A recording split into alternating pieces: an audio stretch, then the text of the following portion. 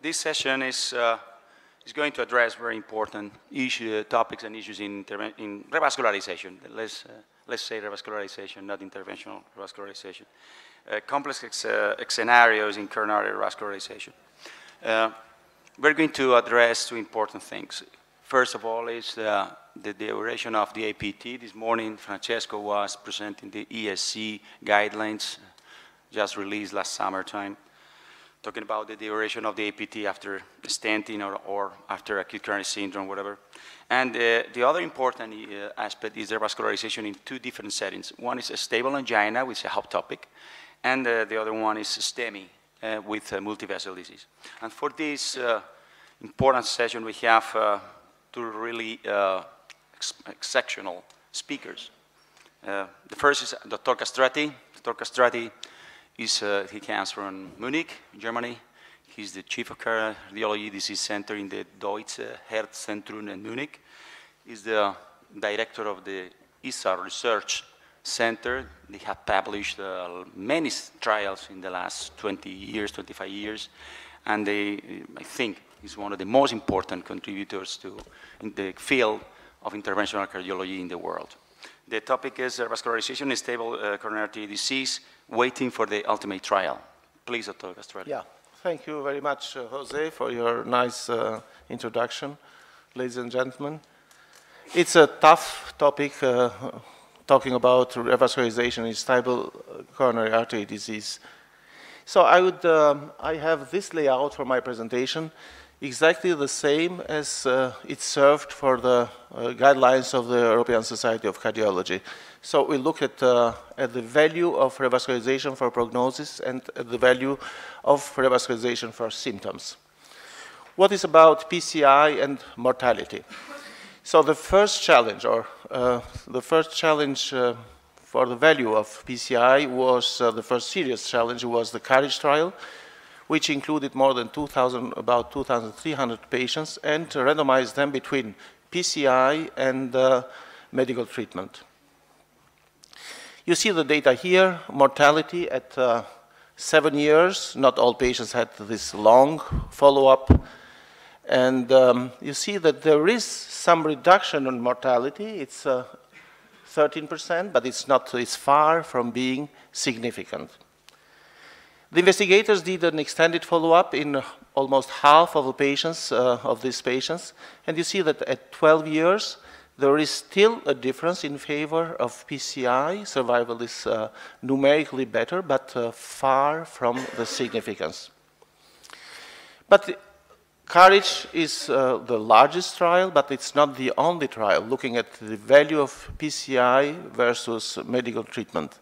There are 17 trials with on the same topic with more than 7,000 patients.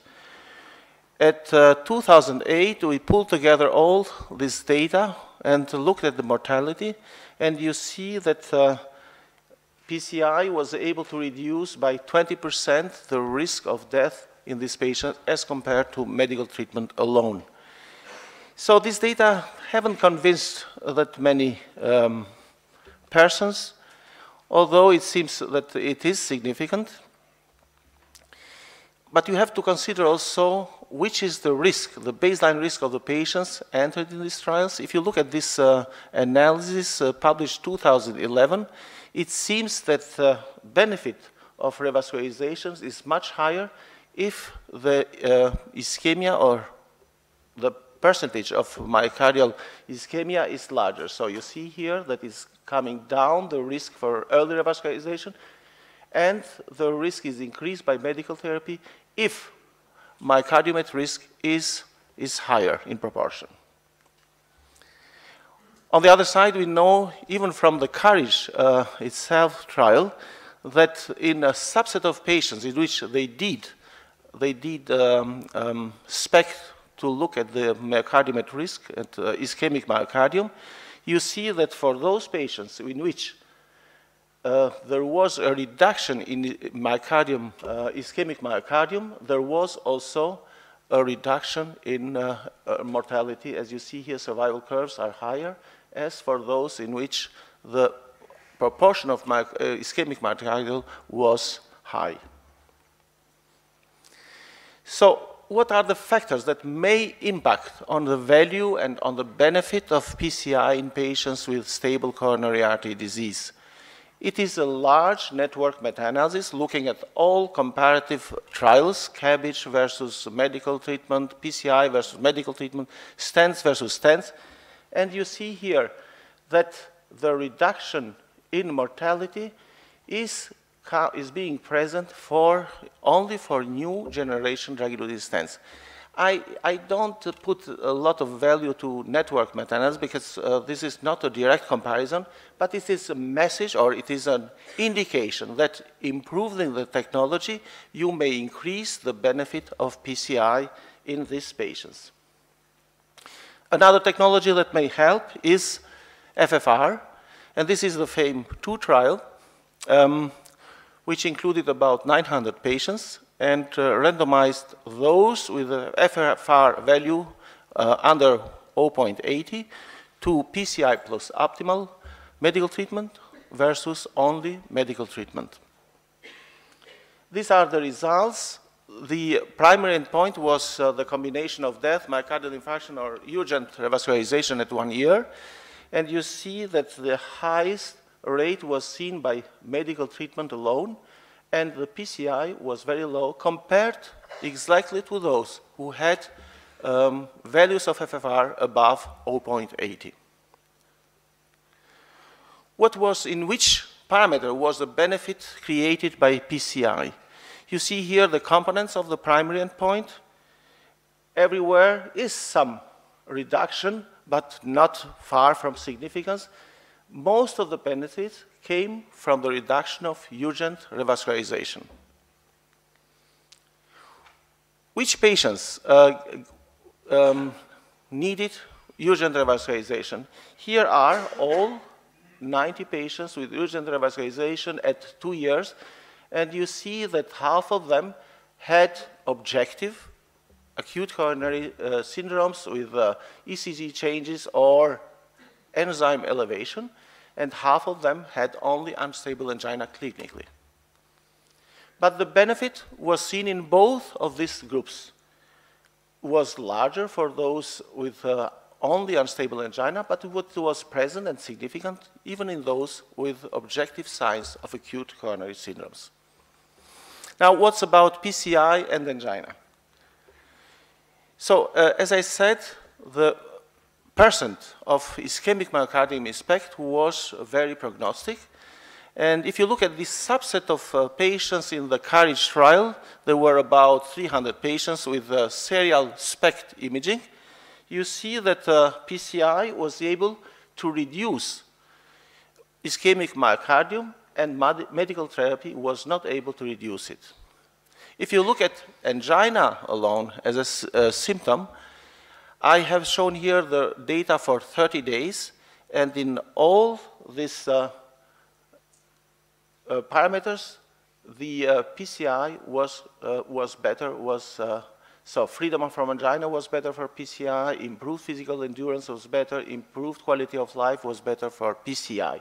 I have taken the 30 days results because after that, many patients from the medical treatment group, they crossed over to the revascularization group. So you cannot make a real evaluation of these patients after 30 days. Now, the same thing was done also for angina, all the trials together, and you see that the relief of angina was much better for PCI, so you get better chances of being free of angina if you are in the PCI group as compared to the medical treatment only group. Now, another interesting trial is the ORBITA trial. You see here the design of the trial. Patients eligible for a trial were aged and 18 to 85 years with angina or equivalent symptoms and at least one angiographically significant lesion in a single vessel. So it is the most appropriate model to see whether PCI relieves angina because it's single vessel disease, everything was treated, and so the results are very indicative whether PCI is able to relieve angina or not. It's a small trial, about 200 patients in total. They were randomized between PCI and medical treatment. Irrespective of the value of FFR, 30% of the patients did have values above 0.8. And here is the primary endpoint, which is the exercise time. Look at this data here. At baseline, exercise time was higher for PCI than for placebo. But at the end, the increase in exercise time was numerically higher for PCI, but even here, the p-value was not significant. I would say that in this trial, there are several problems. One, the risk of regression to mean, because the baseline value was higher in PCI, and you know that those, lower values tend to increase more than the higher value at baseline. Limited number of patients, I said it, short follow-up period, 6 weeks, single vessel disease, and reliability of exercise test might be questionable. I'm showing here a case, a 50-year-old man who came with this exercise test. We are very afraid with this depression here, with this increase in ST segment elevation in AVR, and we thought it is a left main probably.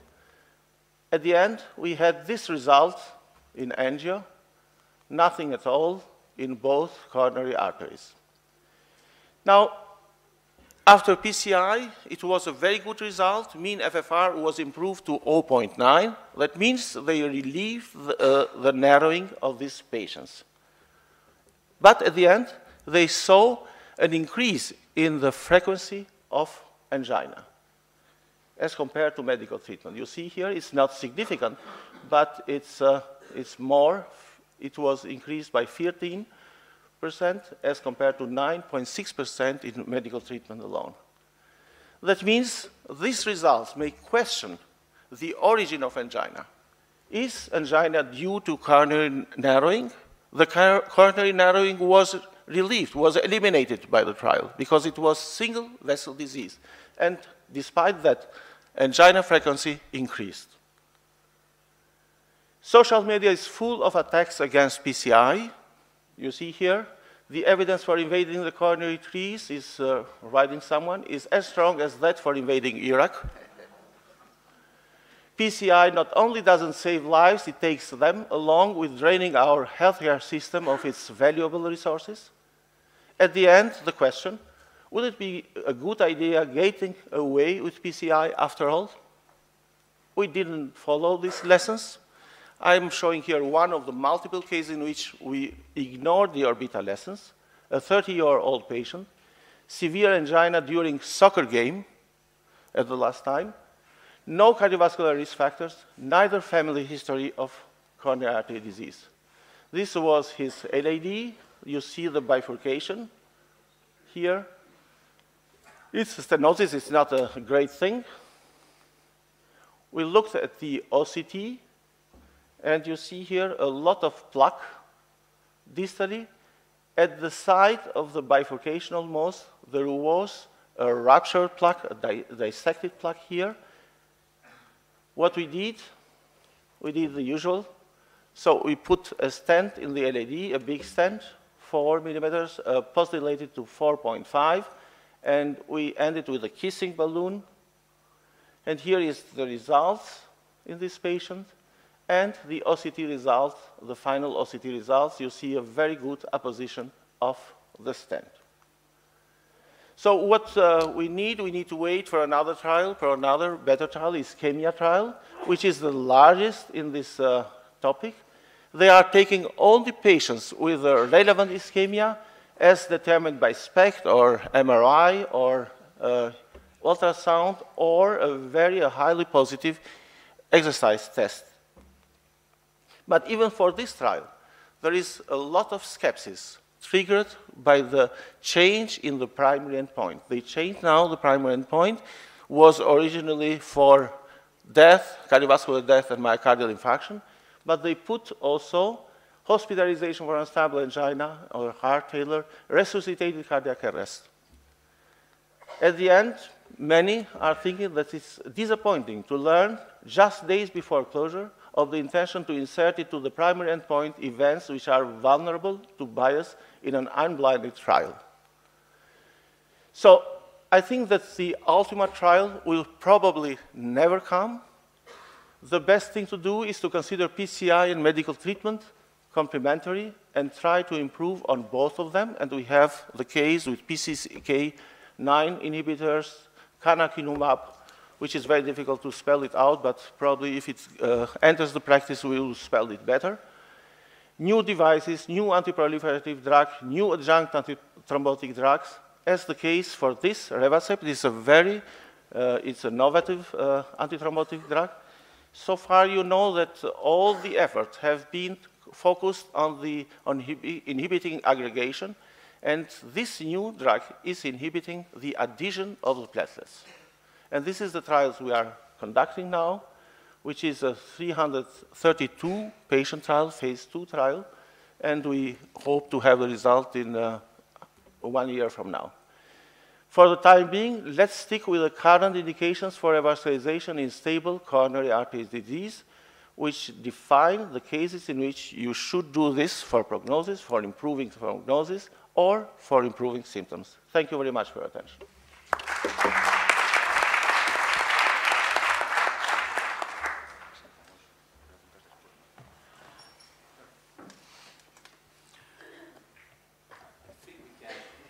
We can make the questions after the 3 presentations, no, in order. Okay, Dr. Kastrati, or do you prefer? Yeah. Yes, Let's continue. And we have for the 3. It's an honor to present the next speaker, Mr. Francesco Costa. Actually, he's working in Hospital Clinic of Barcelona, and he was the first author of PRECISE DAPT published the last year. He's going to speak about how to individualize DAPT duration after PCI in acute coronary syndrome. Thank you, Mr. Chairman. Ladies and gentlemen, good morning. It's very difficult to take the word after Professor Kastrati, that is a person that has shaped the history of interventional cardiology. So it's an honor for me being here, and I have nothing to disclose.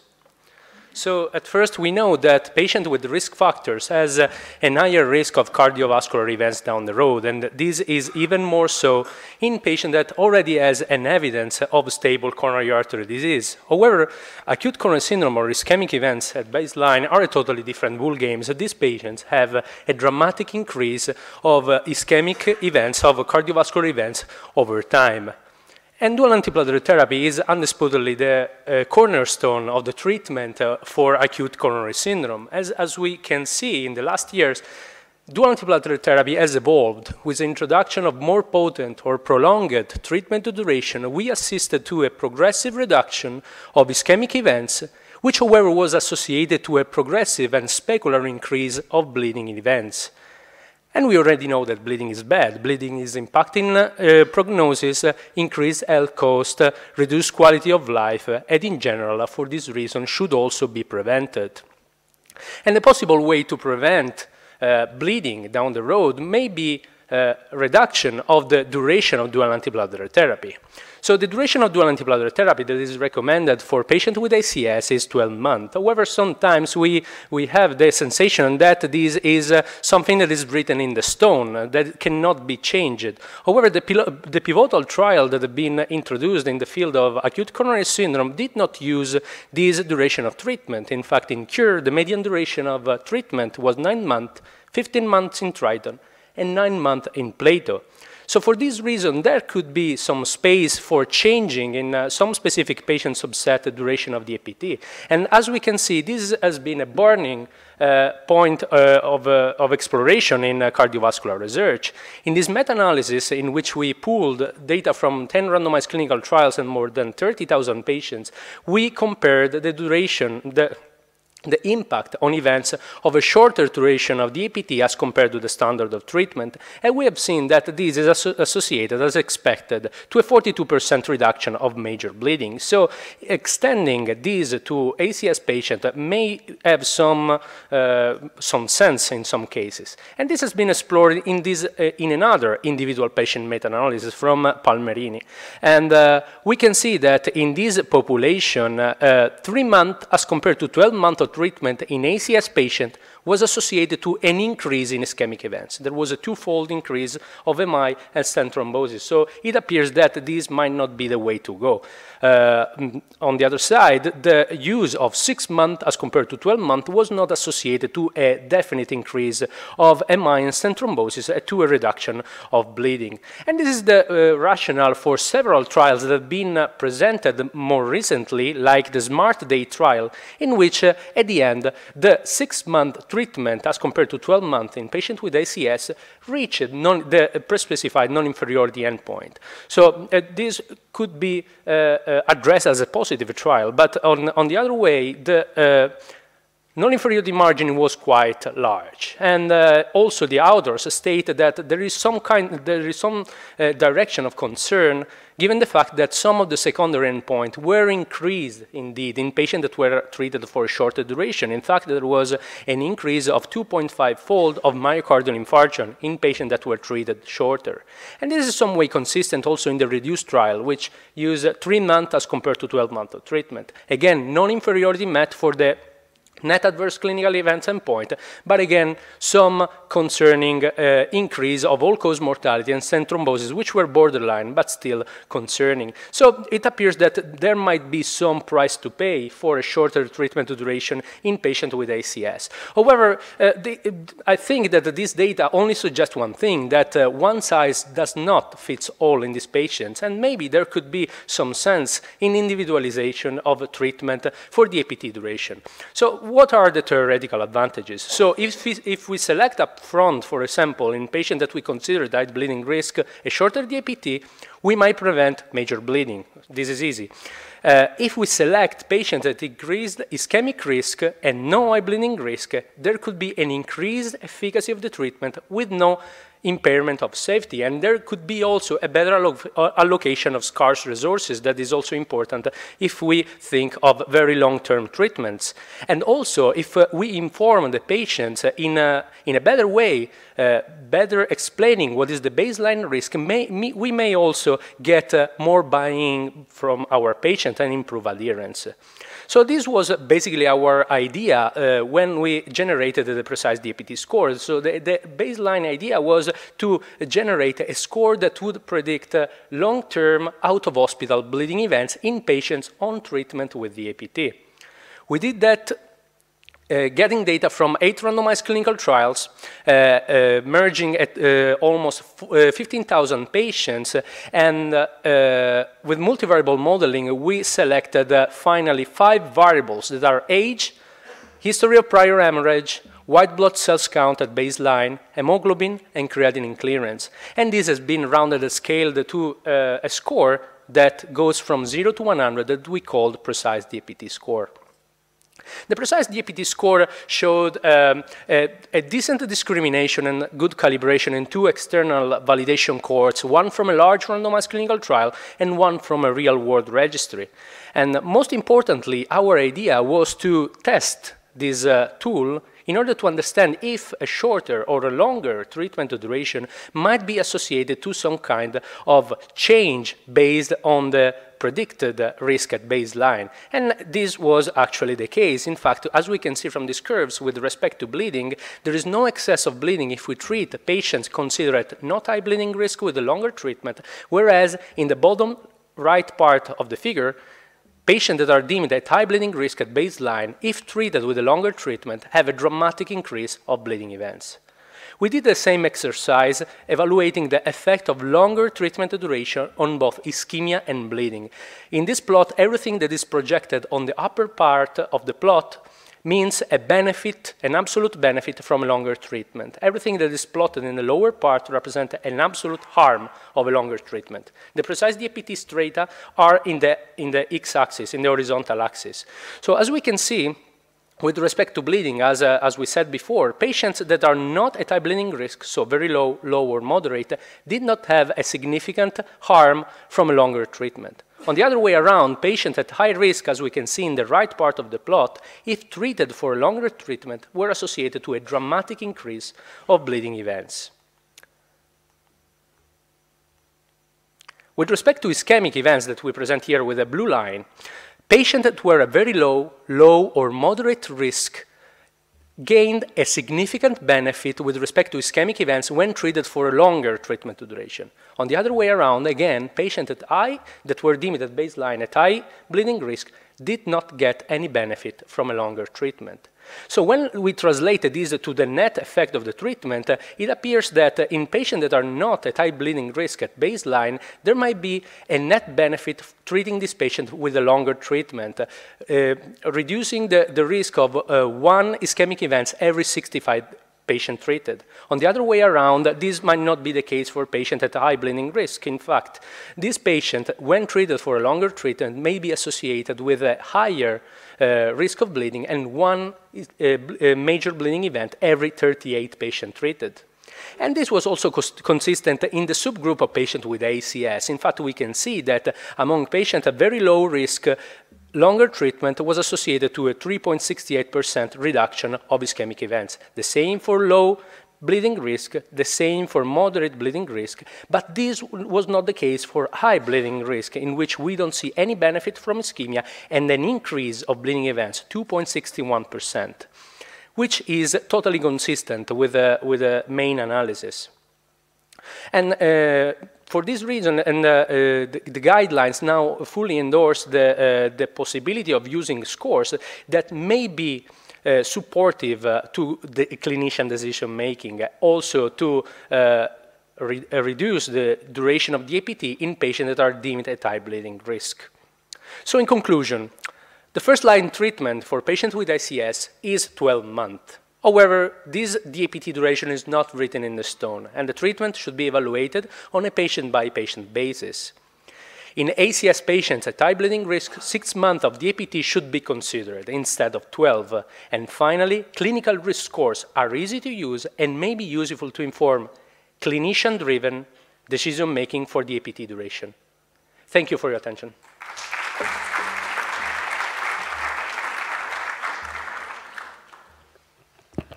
Thank you, Francesco. Great. And we move now from the quiet scenario, the stable angina, to the storming one of the elevation MI and multivessel disease, which is really a very complex situation for the interventional cardiologist and the clinical cardiologist that is in charge of the patient in the coronary care unit. And Dr. Kastrati is going to present the evidence on the data. Thank you. So I will shorten a little bit in order to compensate for my first presentation. So I'm not showing some trivial things why multivessel intervention should be done or should not be done in patients with STEMI. There are advantages, there are disadvantages, and this was the situation in the guidelines. 2012, it was written that PCI should be limited to the culprit vessel with the exception of cardiogenic shock and persistent ischemia after PCI of culprit lesion. We should modify this sentence in order to adapt it to the actual guidelines. So this should be read: routine revascularization of non-infarct-related artery lesions is not recommended in STEMI patients with multivessel disease during primary PCI. This was the recommendation in the guidelines of 2012. 2017, it was changed to 2A. It means routine revascularization of non-infarct-related artery lesions should be considered in STEMI patients with multivessel disease before hospital discharge. So this is the current recommendation from the guidelines. Why was this changed in the guidelines? There was added evidence in this topic, and you see here the new trials coming out after 2012. There are a lot of trials. If we put all together, there are 10 randomized clinical trials with more than 3,000 patients. And prior to 2012, there were 30% of this, and after 2012, 70%. That's why there was a good reason to change the guidelines due to the added evidence on this topic. And what is the pooling evidence of these trials? Altogether, they show numerically lower mortality, but it is not significant. All these 10 trials with more than 3,000 patients. If you look at the recurrent myocardial infarction, it's the same picture. So you see numerical lower recurrent myocardial infarction rate by doing multi-vessel intervention or complete revascularization in these patients, but it's not significant. The most evident benefit is in need for revascularization, and you see a 60% reduction in the need for revascularization in patients who had complete revascularization on top of the primary PCI of the culprit lesion. Now there is an ongoing trial, and I have heard that the results will be shown at the TCT this year. 4,000 patients with STEMI and primary PCI. 2 groups, complete revascularization in a staged manner versus culprit-only PCI. 4,000 patients, the data should be much stronger than existing evidence now. Is FFR-guided PCI of benefit in these patients for guiding to do or not an intervention in the non-culprit vessel? Here is the list of trials, and you see that only 3 trials have used FFR-guided decision for doing PCI of non-culprit lesion. Although there is only 30%, they include 50% of the patients because these are the largest trials on this topic. And what is the result depending on the guidance of the FFR? And you see here that the odds ratios didn't change depending on the use or not of the FFR. Here are the odds ratios for non-having FFR-guided non-culprit lesion revascularization, and here are the odds ratios for those trials having FFR done. Timing of complete revascularization. Is this an important parameter with respect to the need for revascularization, because only the need for revascularization was significantly reduced in these patients having complete revascularization. And here is the list of all trials. Just to summarize, immediate complete revascularization was done in 20% of the trials, mixed, staged, or immediate in 40%, and staged revascularization in 40% of the trials. Was this important for the reduction of need for revascularization? You see here on this axis is the proportion of patients having one stage or immediate complete revascularization, and you see that the odds ratios are not depending on the proportions of patients having immediate complete revascularization. Exactly about this subject, a large trial, multi-star trials, is being conducted now, and this is the design of the trial. It is looked at the need of doing it immediately or staged, and staged is 3 to 6 weeks after the primary PCI. It's a multinational trial, international trial, focused on this subject in Italy, Switzerland, Austria, and Germany. Now, we should understand what is this need of revascularization, what is telling us this reduction of the need of revascularization. And here I have taken the Dynami 3 trial. This is staged, was at 3 days, and 63% of the patients in the group of complete revascularization got a staged procedure, versus only 4% in those assigned to the culprit-only lesion intervention. Now, primary endpoint was the combination of death, myocardial infarction, need for revascularization. All-cause mortality was not different. Non-fatal infarction was not different. The difference was only ischemia-driven revascularization. 52 patients from the infarct-related artery-only group had revascularization versus 17 patients. So 17 versus 5%. If we take together this, we see that 21% of the patients in the infarct-related artery-only group had the need for revascularization on top of the primary PCI of the culprit lesion versus 68% of the other group. That means what we call reduction of the need for revascularization is achieved at the cost of having a lot of revascularization in a staged procedure or immediate procedure. So at the end, the number of revascularizations is higher in the group of complete revascularization. The same thing if we look at the compare acute trial here. So you see that here it was used FFR and 55% get complete revascularization or non-culprit lesion revascularization. You see the results here, and at the end, if we take together all what was done at the primary procedure and after at the follow-up, we have this result: 61% of the patients in the complete revascularization had a revascularization on top of that of primary PCI, of the culprit lesion, versus 17% in those who had only culprit-only revascularization. That means that what we call reduction in the need of revascularization is really not the case. That's why we have done a meta-analysis looking at this, taking together all interventions that has not to do with the primary PCI of the culprit lesion, and you see that the risk in complete revascularization groups is much higher than in the culprit-only revascularization group.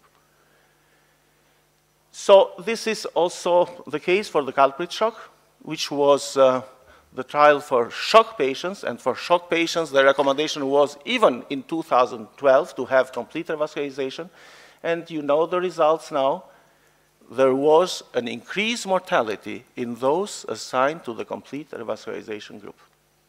So although recommended by current guidelines, the evidence is not strong for complete revascularization, and the jury is still out. Thank you very much.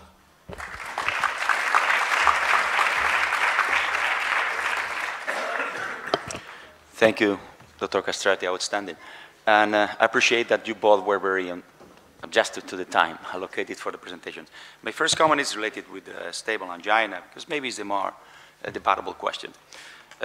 Orbit has really been a study with a lot of noise, a lot of interpretations. It's disturbing for me to see that many times the interpretation was inspired by certain animosity against PCI by certain groups. Orbit has a lot of limitations. We have to be aware of this. For example, for me, it's very important that 1/3 of the lesions were negative by FFR, and despite this, they did the PCI. 24% of the patients were in class 0 or 1 of angina before PCI. This is not the practice. And we could mention many other things, but I upset. Both techniques are the same, provide the same relief of symptoms, PCI and medical treatment. Let's offer the patient both treatments, because medical treatment is not free of cost, it's not free of risks. It's costly, had side effects, interactions. In the Orbita, they were taking 3 drugs. They had weekly visits to the doctors. They have direct telephonic contact with the patient, with the doctors every week. It's unrealistic and non-sustainable medical follow-up for intensive medical therapy. And the other side, PCI was done like here, like in real practice. Then be honest with the patients, and if you have a patient that is 62 years old, stable angina, 90% lesion in mid-right coronary artery, explain to the patient both possibilities, PCI, stent, or medical treatment. And let's see what happens. I'm going to tell you, I don't know any clinical cardiologist that is going to discharge a patient with a severe lesion in the LAD with positive FFR with medical therapy today. I don't know any clinical cardiologist, at least in my hospital, that is going to do this. And this is Orbita. They are not going to follow Orbita. That's my view. We have done it. So as I said, even in my case there, this patient was free of angina after doing that. So what is not believable from Orbit is the fact that treating the only lesion doesn't relieve angina. This is, for me, it's not reasonable. Because, as I said, it is the best experimental model to test whether PCI is relieving angina, because it's a single vessel. So, but I think that a lot of this confusion comes also from the way we get the information, follow-up information from patients. We are very complex in getting it, with long forms, etc. So what I do in my practice is I ask the patient, he has angina. After the PCI, I ask, how is about your pain? Is better? Is not? It's a very simple answer to ask from the patient. If you give him in the hand a big form to fill, so I don't believe in these forms, actually. Because it's a very, and you don't need a trial for that. We have enough experience to see that really PCI is relieving angina. Patients are getting better, are going on the mountains, and they don't have pain. I don't need a trial for that. It is questionable for mortality, for sure. For this, you need trials. Yeah. But that PCI is relieving angina, it's a trivial thing. Yeah, and a definite proof is that when the patients come back for restenosis, they come back because they have symptoms again. But and they tell you, doctor. It's 10% of the patients. Yes, I mean that. Yeah. But it's a proof that you relieve symptoms because And the 4% of people returning tells you, doctor, I'm feeling the same than before the PCI was done. Yeah. It's because there are recurrent symptoms. This means that the 95% not returning is because they are not feeling the symptoms they had before PCI. But it's painful That's that it. Also the serious medical journals are very affected by the impact of the trials or of the results on the media. Yeah. Because a positive orbital trial would have no impact with 200 patients, no impact. With 200 patients, with a negative result for PCI, it had such a large impact. Some question about this topic? We are net from the audience. Dr. Costa, yes, I have a question for Dr. Costa. Congratulations on your presentation. Actually, we have a lot of patients over 75 years. This population have a wide range of functional status. There are some studies which show a utility of frail score or other geriatric scores to predict the risk of bleeding after acute coronary syndrome. Do you recommend the use of frail score to help in the decision prolong the duration of DFT in elderly people? Thank you. That's a very good point. And I believe that in a way that information can be extrapolated, at least in the model from other variables. So, as already said, the hemoglobin, maybe a lower hemoglobin and higher leukocytes values, it can be associated with some kind of frailty of the patients. So there are some other elements of frailty that are not included that would be extremely interesting to explore that, like for example, albumin.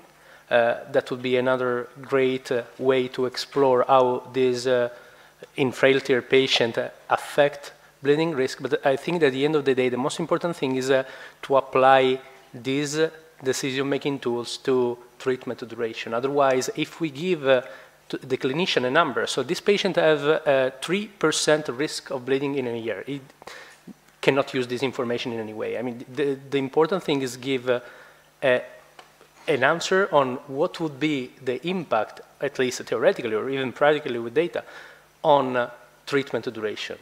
So it should be actionable. Dr. Kastrati, for the last presentation, is very honest for an interventional cardiologist to be critical, and I absolutely agree. It's not really fair to include need of revascularization because all of them have revascularization in the complete. Always we have this discussion in the hospital. It should be focusing on death and MI or other endpoints. And I agree with you, but things are not clear. Our strategy, and I have my colleagues over there, they are in the critical care unit. What we do when we see non-culprits lesions that are or look significant is to do a procedure before discharge 4 days later and to do with FFR or IFR, an interrogation of the lesions. But especially if these are meaningful lesions, I mean proximal LAD, proximal right, big vessels, not the diagonal or the marginals. And I recognize we fix these lesions with guided by FFR.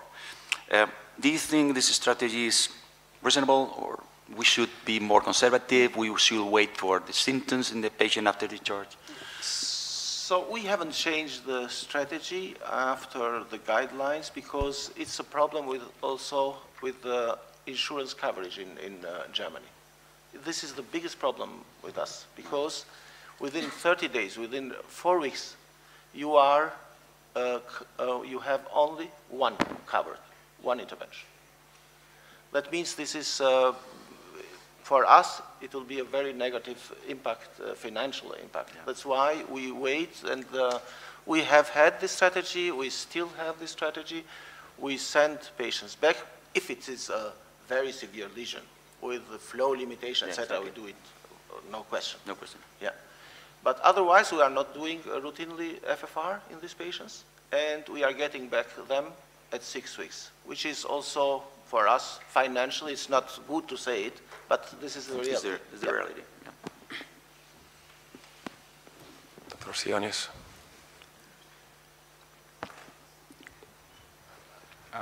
We currently have the same problem here in Spain, at least in Catalonia, that you will get reimbursement only from the initial procedure. And, but it is some kind of a double-edged sword, at least in our case, because okay, we wait for a month, but in some cases, when you get your statistics, your patient has re-hospitalized for after the 30 days. So that's, I mean, maybe you'll get a better reimbursement, but you will be penalized from a statistical point of view because the patient has been re-hospitalized. This should be a concern for the insurance companies to rethink their strategy, because it's very financially it's costing much more. I know that, but it's not the problem we can solve in this way. So that's.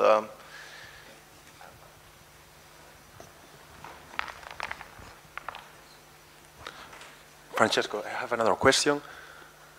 In clinical practice, there are factors clearly related with high risk of bleeding or high risk of ischemic events, like active malignancy or vascular peripheral disease.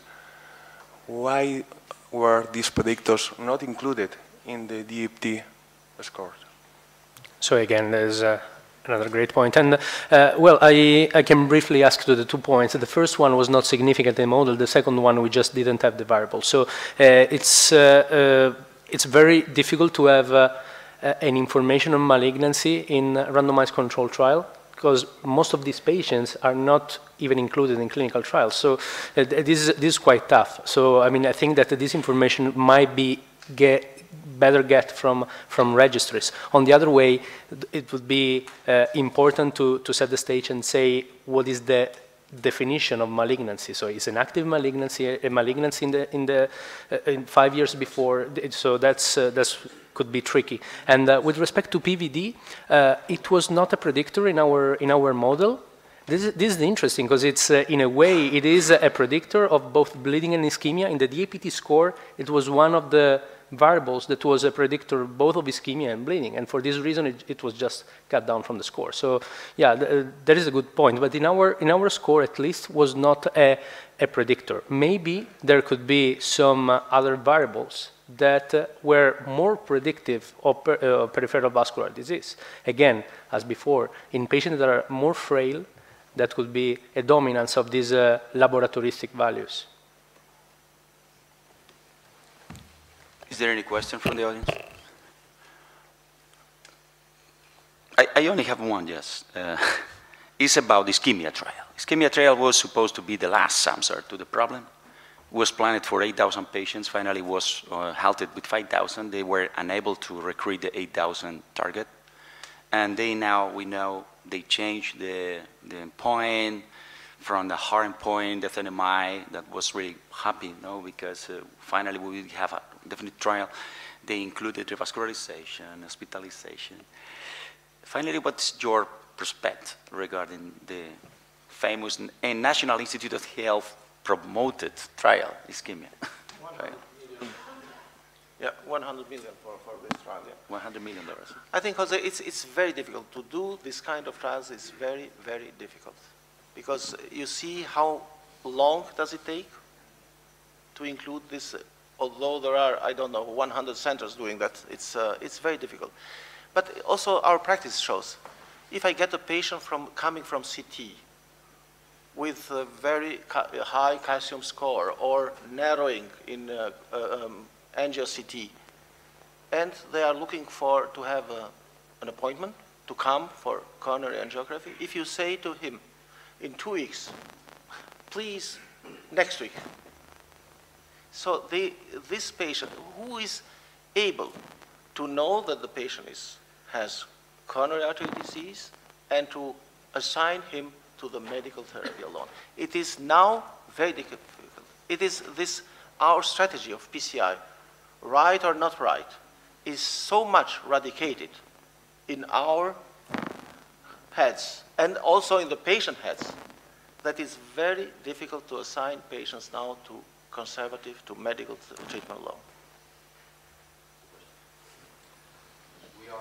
They're good because we were able to finish on time, Yes. despite the starting late. And any other questions from the audience, we end up now exactly on time. Perfect. Gracias. Thank you very much.